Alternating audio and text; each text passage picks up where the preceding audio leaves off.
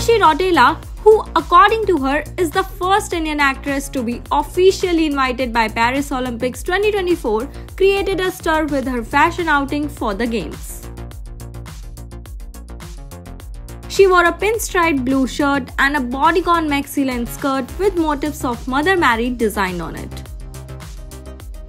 The inclusion of these sacred images on her outfit ignited a firestorm of controversy. A Roman Catholic community in Mumbai has expressed outrage over the dress. The Watchdog Foundation now seeks legal action against the Bollywood actor.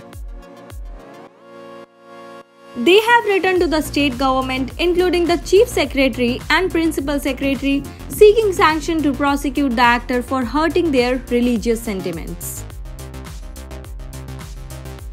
In response, Urvashi posted a clarification note on social media, and an apology from Urvashi was reportedly conveyed through her spokesperson. Her clarification highlighted her commitment to celebrating diverse religious beliefs with sensitivity and respect. She further apologized for unknowingly hurting religious sentiments.